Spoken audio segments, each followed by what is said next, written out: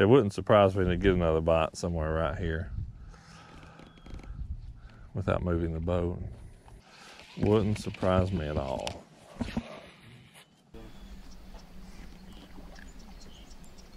He didn't get it. It was a little one.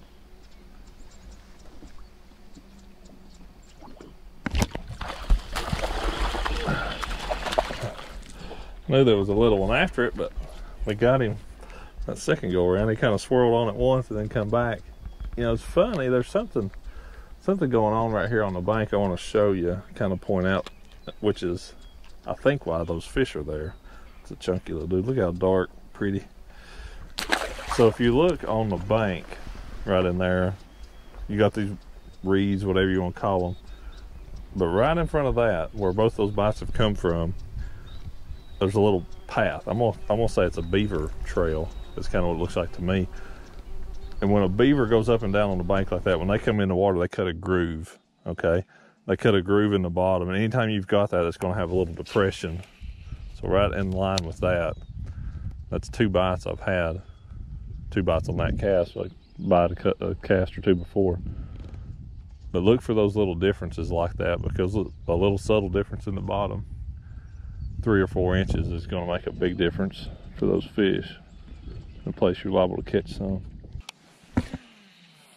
3 frog bites in what, 10 minutes of fishing? This could be a pretty fun day. There's something to get on my frog. Yep. It hit the water and that fish come off of the reeds. I mean, that fish was in no water at all. I never even twitched it. When it landed, I saw that fish make a wake coming towards it, and I never ever twitched the rod. I just let it sit there, and he come up and grabbed it. Dude, that was so cool. That's a chunk there. That was really, really cool. Just to watch that fish come out of no water at all, come up and grab it. Let's get that one unhooked, get back in there. That fish was, I'd like to know just how shallow it is up there, truthfully. It can't be very deep at all. Sweet.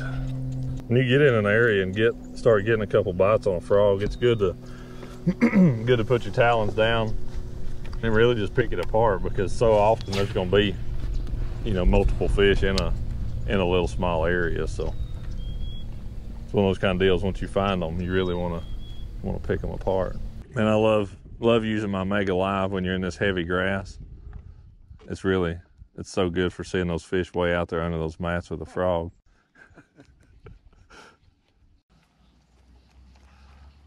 This next little pocket right up there, that's got to be one in that.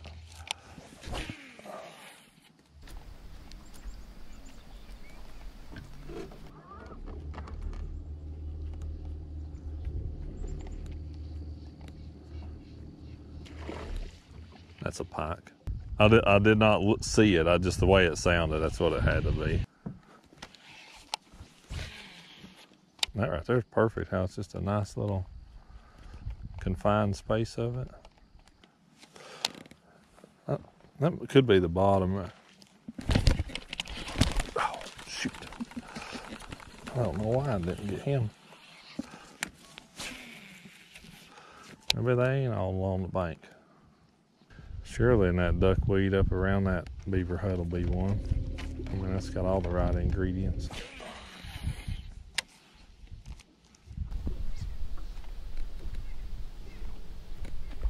Yep.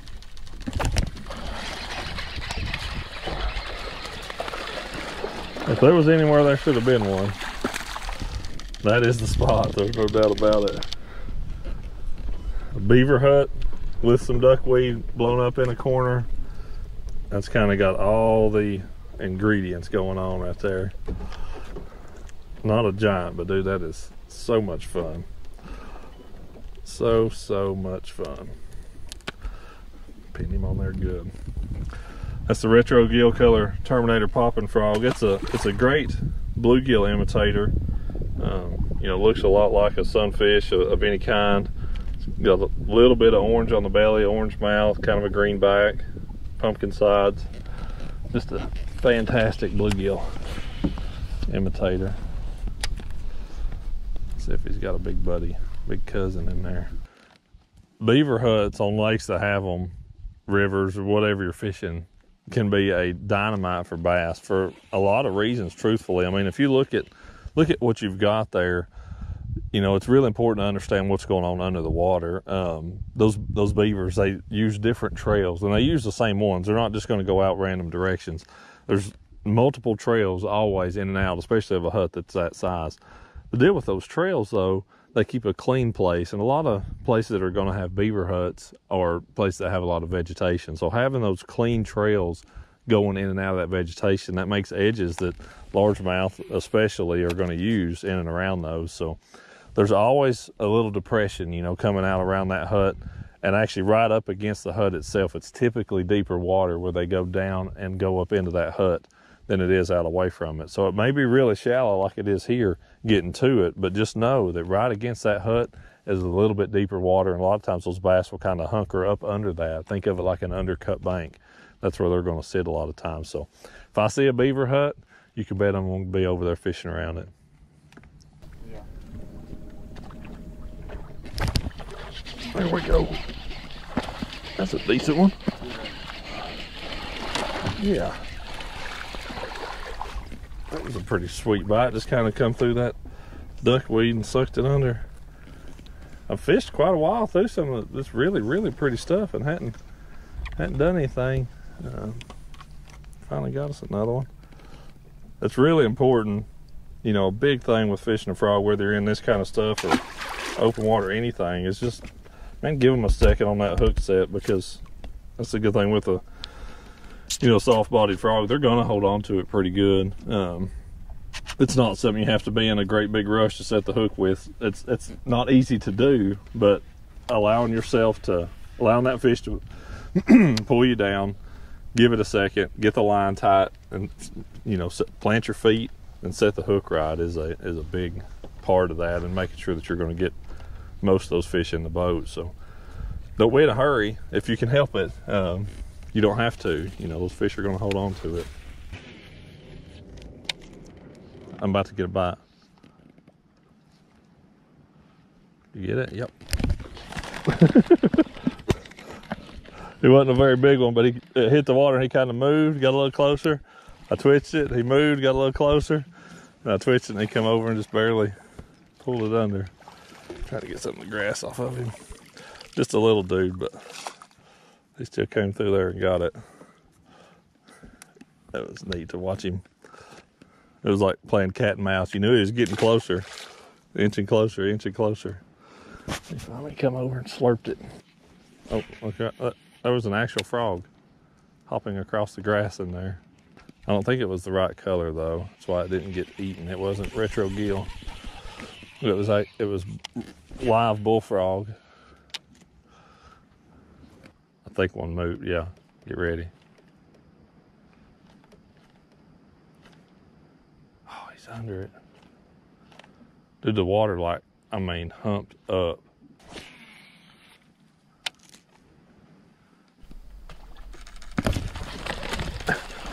I don't know if that was the same fish. I felt like the first one was bigger, but it could have been the same one.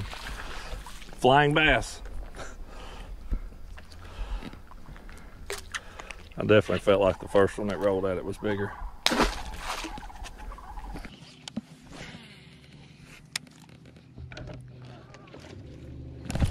That's a bass. That fish was just out on the out on the edge of this little stringy stuff, whatever this stuff is. One of the first ones I've caught that wasn't actually up in the duckweed. Duckweed has definitely been the better cover today, as I would kind of expect. You know, this stuff here, it's not bad cover, but it's certainly not the kind of full mat, full shade, you know, like the duckweed really is. This stuff is a little more open, a little more stringy. Not necessarily any easier to fish, but if you can find some of it where it's a little bit more wadded up, those little subtle differences within any type of vegetation is where those fish are going to hold most of the time, especially on a bright sunny day. Place where you've got just a little bit more shade, you know, than the next one beside of it's going to be what's best. Man, I hope you've enjoyed this. It was a lot of fun out here. We didn't catch a lot of big ones, but anytime you're catching them on a frog, just watching that bite is a ball, in my opinion. Terminator popping frog is what I threw all day. That's the retro gill color. Like I said, one of like 4 or 5 new colors we came out with in the popping frog, walking frog, and walking frog junior this year. But my frog setup, same deal I always throw it on. It's a Johnny Morse Carbon Light 7.3 medium heavy action rod, Carbon Light reel, 7.5 to 1 gear ratio, and then 50-pound braided line on there. That's just a great setup. I like that medium, kind of what I would call a medium speed reel.